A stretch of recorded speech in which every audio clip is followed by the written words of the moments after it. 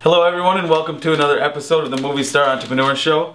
Today, well, let me give you this line. Do you want to be remembered as a marketing genius or a marketing pussy?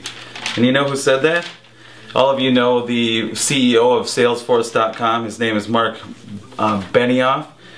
Anyway, he gets into some controversial messes with people like Larry Ellison, who was Tony Stark's inspiration for Iron Man movies.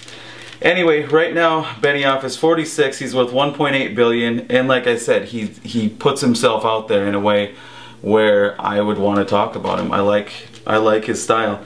Right now they have a $15 billion market capitalization, and he compares himself to Oracle. So in the first 6 years he's returned 36.8% a year to investors, and Oracle in its first 6 years returned 36.4%, so just a little less. Now, can it reach the size of what Oracle has going on? It doesn't seem likely to me, because a sales product is a lot different than a technological product. So I don't know, but who knows? There's other things that I thought were pretty cool, like he recently asked his 5,000 Facebook friends for a advertisement mock-up. He showed them a few advertisement mock-ups and said, which one do you like best? And then people would comment and say what they liked best. So I thought that was really cool that he uses social media just like we do, in the same way. I thought that was really neat. Only instead of him having a business that is going to go out to maybe tens of thousands of people, his is going to go out to millions. So I like that. Also, they're talking about the fact that to make a bigger business, so to go from a $15 billion market capitalization to much bigger, let's say a $250 million like a Microsoft or Apple, he says you have to have cash. So they're trying to acquire more and more cash.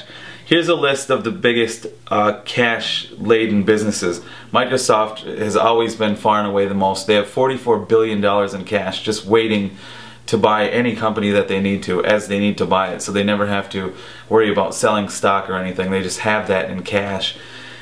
Cisco has $39 billion, Oracle $24 billion, Hewlett Packard $15, IBM $11 billion, EMC $7 billion, SAP $4 billion, and then Salesforce.com has $742 million.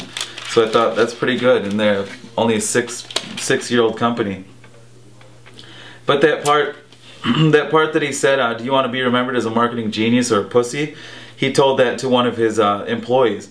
He wanted to take a Terminator 3, an Arnold Schwarzenegger Terminator 3 movie poster image, and put some Salesforce.com spin on it, which is clearly illegal, but he said, screw it. We'll get publicity off using the thing, and then we'll get publicity off the fact that people say they got sued. So he thought it was way better.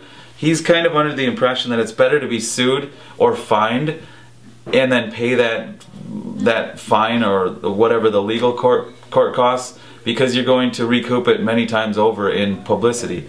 So he was fine with that, and I mean, now it's become, I guess, a poster in their business. Do you want to be a marketing genius or a pussy?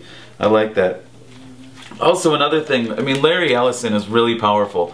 Larry Ellison said some things about Mark, and then right when Ellison was giving this speech at a tech conference, and Benioff tweeted, Ellison was saying about the new cloud system that Oracle is putting together, and Benioff tweeted back and said, beware of the false cloud, to his followers on Twitter, and then they tweeted it, and then it got to be a big thing because I suppose it went on Gizmodo and Mashup and stuff like that, so it got around, and so there was a little feud between this guy and Larry Ellison. No, I think Larry Ellison probably doesn't even really care about this guy yet.